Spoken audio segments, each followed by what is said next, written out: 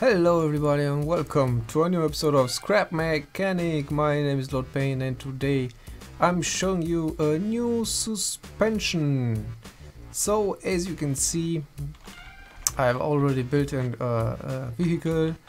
Well, this is just a prototype where I was testing it, and yeah, it's kind of a double wishbone suspension, but I'm using two suspension on each wheel, as you can see, and I'm using one reverse suspension and one normal suspension. So yeah, so I'm going to show you how I built this and how this works, and I think it's a really very good off-road suspension.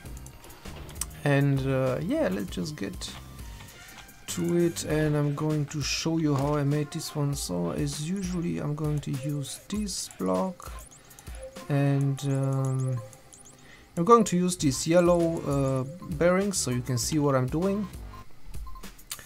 So I'm using this reversed suspension, and then I will use a normal sport suspension.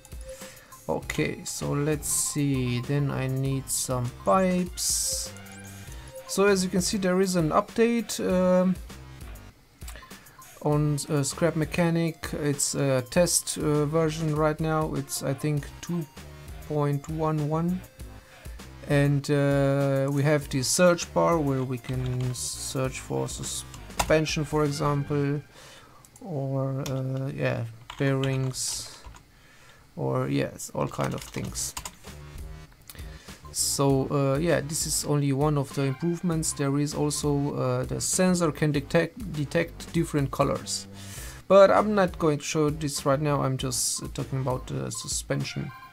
So let me just pick up some pipes. I will need, I already have this one, I need this one, maybe this one, and I will need a wheel, then I will need a driver's seat. Let's see, I'm going to make this almost only with vanilla parts. I might use one of these. Okay, yeah, so let's see. What I did is I took one inverted suspension, and then we are going to build the double wishbone starting from this suspension. So we'll need a D-joint and a corner pipe, and then two bearings.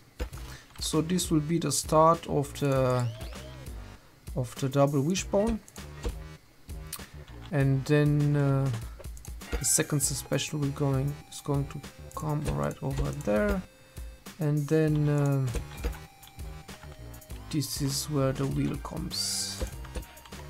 Yeah, so let's see, like that and like this, and then weld these things together, and then one more pipe, a bearing, another pipe, like this, another bearing, and then a wheel.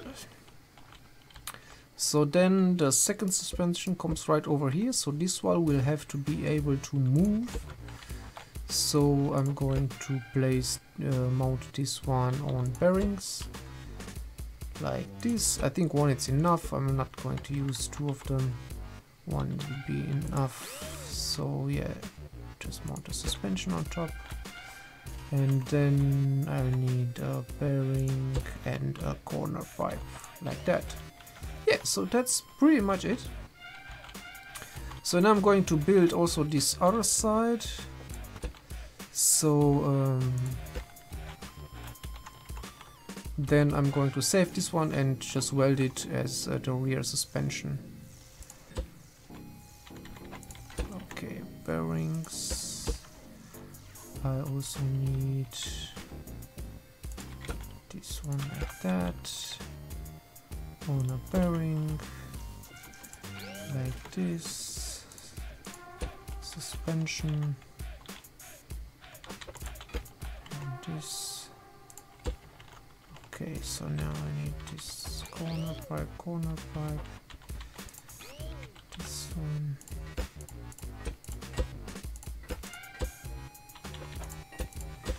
So before I forget it, just let me weld this together. Yeah, just like that. 2 bearings, corner pipe, like that. Another bearing, another bearing, and a wheel. Yeah, so this is pretty much it. So I'll suggest for the beginning, let's just set this one on 20. And this one, yeah, it could stay, let's say, on 5. So it depends on how heavy your vehicle is and stuff. So let me just save this one. Like that. And then, as you can already see, when I remove the lift, it will just move like this, because the reverse suspension will contract, will get smaller because it works the opposite way as the normal suspension. So like this you will have like a double wishbone suspension with this spring, and when this spring goes all the way up, then this one will go down. So you will have quite a bit of travel on... Actually, I wanted to see if this suspension is stabilized, because no, I don't think it's stabilized. No, it's not stabilized, as you can see. It's only stabilized like to the front, not to the rear, to left and right. So as you can see, it's not, doesn't tip over. So that means it's stabilized like in this direction, not to the side, only in this direction. Okay, so let me just place some blocks over here. So this should maybe a bit longer, something like this, and then just spawn another suspension, and I'm going to weld this one over here, like that. And then, because I don't want rear steering, I will use this controller and just connect these steering bearings to the controller so they don't move.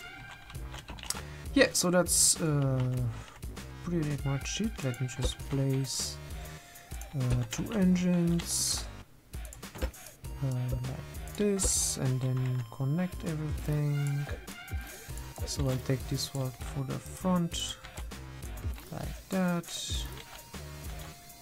like this. I think this should left and right, that's good. So this will be the rear engine, like this, and just front engine, I'll take it to, let's say 3. And the rear engine, I'll take it to number 2. So we still have to add some weight to it, so it will drive better. Let's say like this. Maybe some more over here. So as you can see, it's already going down, so we might want to adjust. 6 would be good. I think 5 it's not enough, but 6 looks pretty good.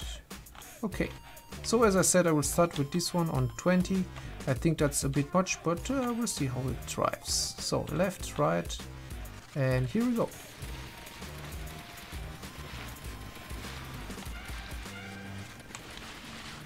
Yeah, so as you can see, when you just drive on normal terrain, only the black suspensions will activate.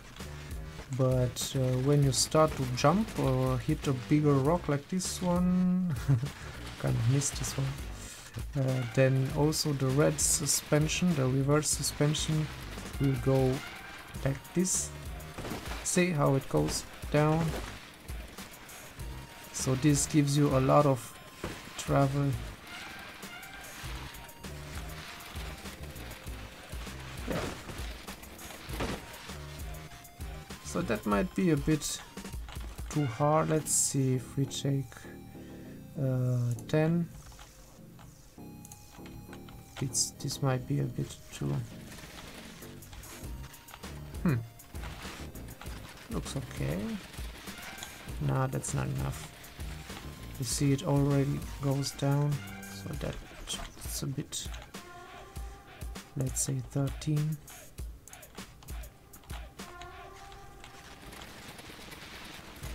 So maybe I'll adjust these black ones on the back a bit higher because it's really heavier.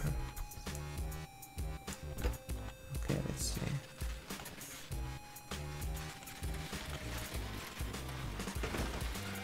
I think it's still not enough on the back. Let's see how it hits the...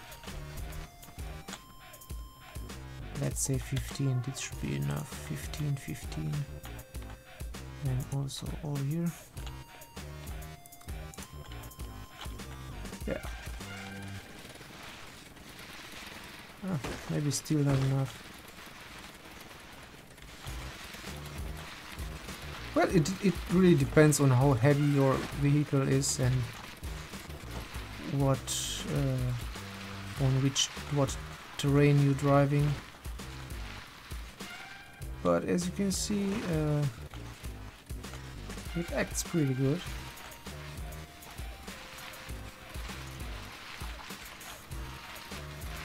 So you might want to make the car even heavier than this. Let's put just one more layer of heavy blocks. And then make it a bit stiffer. 20. I think I have to go with 20 on this one. 8.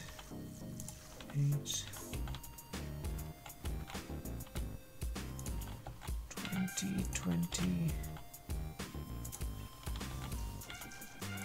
Yeah, this should work. Now the engines are a bit weak, but yeah, you can also take modded engines. So you see how much travel you have on the wheels.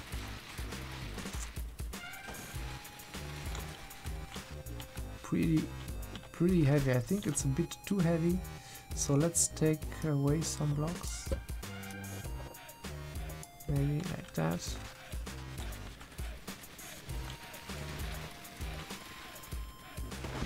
Yeah.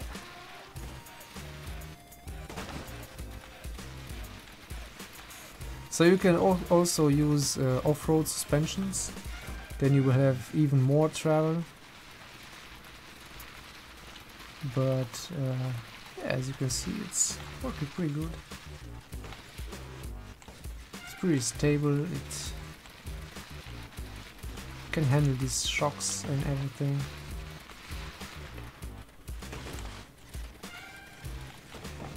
But because it's a bit stabilized to the front, like I said, it's a bit harder to steer.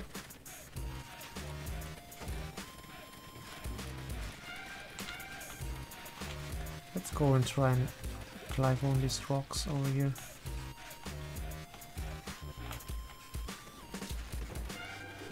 Yeah. No, I got stuck on the last one. Well, I think it's really cool.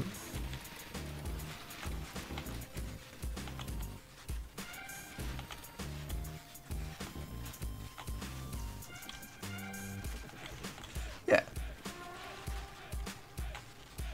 So, let me know if you want me to upload this suspension to the workshop. But I think it's pretty easy to build, so you can build your own. And yeah, I'll be happy to see some of your creations. If you have like a different suspension, like an off-road suspension or something else, or make it even bigger or smaller, just post a link in the comments down below or on my Discord server. And yeah, this is the new suspension.